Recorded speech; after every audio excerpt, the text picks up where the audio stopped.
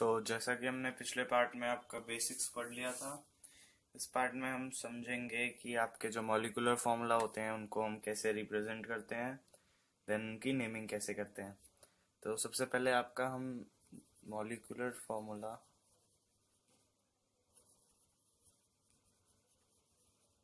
Basically आपका 3 types का होता है: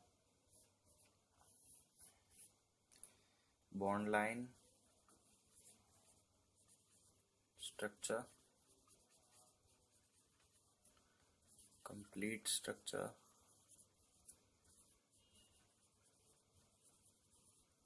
एंड कंडेंस स्ट्रक्चर।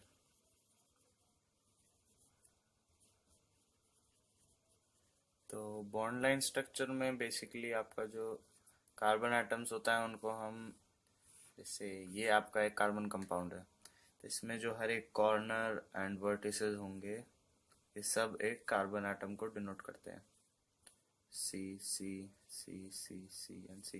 एंड इसके अकॉर्डिंग आप इसकी वैलेंसी फुलफिल कर सकते हैं हाइड्रोजन लगा के।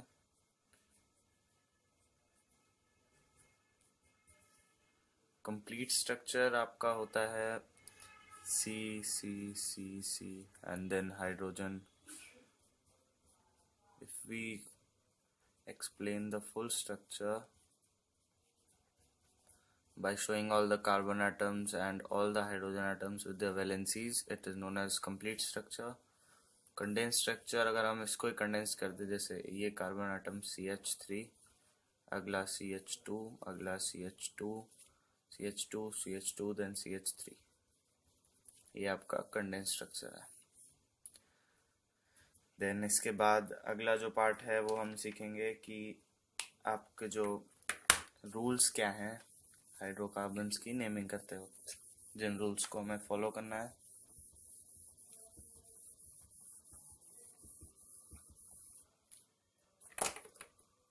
सबसे पहला रूल है आपका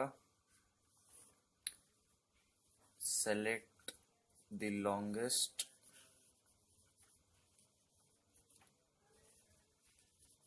carbon chain. Then second, give priority from that side where double bond, triple bond or functional groups are present. इन दो रूल्स को हमें याद रखना है किसी भी कंपाउंड की नेमिंग करते हुए। जिससे अभी हमने पिछले पार्ट में एल्केन्स एंड एल्केन्स की नेमिंग की थी। तो जैसा कि हम जानते हैं कि आपका जो एल्कीन होता है उसमें एक डबल बॉन्ड होता है, एल्काइन में ट्रिपल बॉन्ड होता है।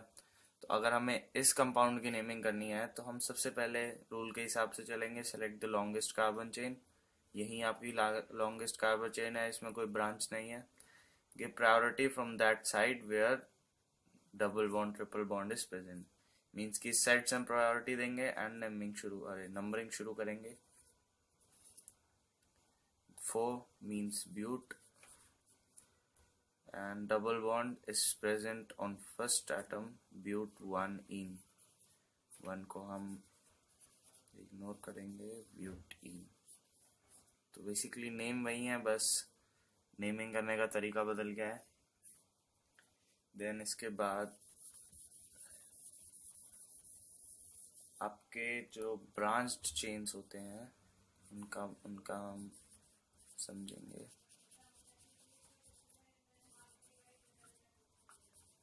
ब्रांच्ड चेन्स जैसे सी सी, इसमें हमने एक ब्रांच यहाँ कर दी, एक यहाँ। तो इसमें आप सबसे पहले जो लॉन्गेस्ट कार्बन चेन है उसको हम आइडेंटिफाई करेंगे। अगर इधर से स्टार्ट करते हैं 1 2 3 4 5, 1 2 3 4 5 6, ये आपकी लॉन्गेस्ट कार्बन चेन होगी। And give priority from that side where double bond triple bond और फंक्शनल ग्रुप इज प्रेजेंट। तो हम देख सकते हैं यहाँ पे ये मिथाइल प्रेजेंट है फंक्शनल ग्रुप।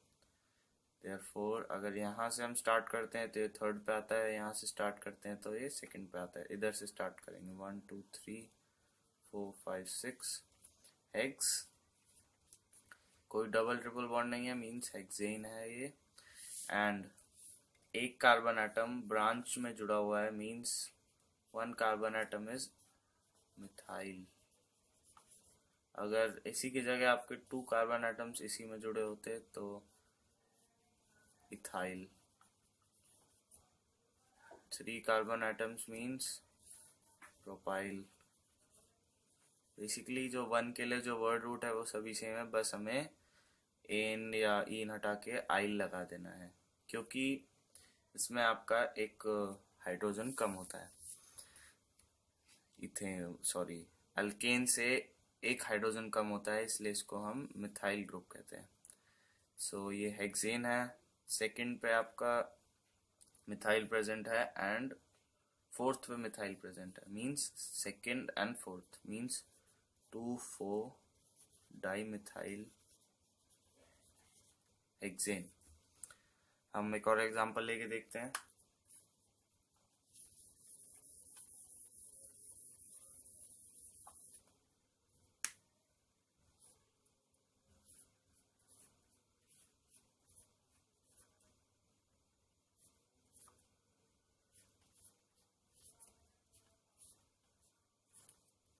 ये आपका एक कार्बन स्ट्रक्चर है, इसमें हम लॉन्गेस्ट कार्बन चेन आइडेंटिफाई करते हैं 1 2 3 4 5 नहीं 1 2 3 4 5 6 7। तो ये 7 है इस चेन में। एंड इस साइड से आपका जो फंक्शनल ग्रुप है पास पड़ेगा, इस साइड से ये आपका एक फंक्शनल ग्रुप जुड़ा हुआ है एंड ये, तो यहाँ से आपका पास पड़ेगा तो 1 2 3 4 5 6 7 मीन्स हेप्ट एन। कोई डबल बॉन्ड नहीं है। सेकंड पे 2 पे आपका मिथाइल, 3 पे ethyl means 2 methyl 3 ethyl heptane. But इसमें हमें एक करेक्शन करनी है। अगर 2 फंक्शनल ग्रुप्स हैं तो हम जिसका अल्फाबेटिकल ऑर्डर पहले आता है उसको आगे रखेंगे। जैसे अगर हम ABCDEFGH करते हैं तो ई पहले आता है M से, तो हम इसको आगे रखेंगे। 3 ethyl 2 methyl heptane.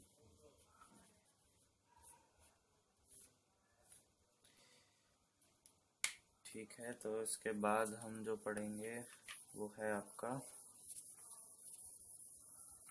Functional groups.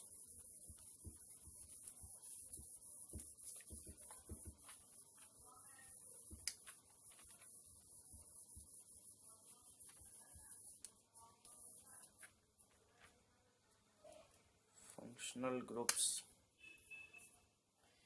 आपके होते हैं functional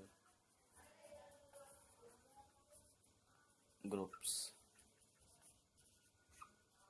So basically functional groups in an organic compound is an atom or group of atoms which determines the property of the organic compound। Means जो फंक्शनल ग्रुप होते हैं अगर वो किसी compound में प्रेजेंट हैं तो वो होल कंपाउंड की प्रॉपर्टी को डिफाइन करते हैं।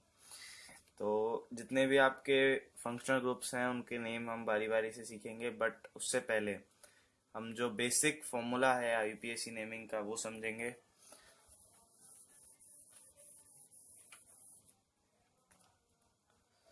सो फॉर्मूला, बेसिक फॉर्मूला, सबसे पहले जो फर्स्ट होता है आपका secondary prefix plus primary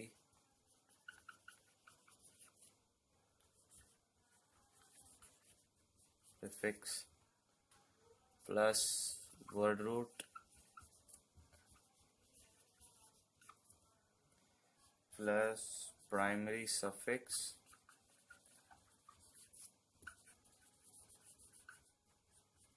and last में आपका आता है सेकेंडरी सफिक्स।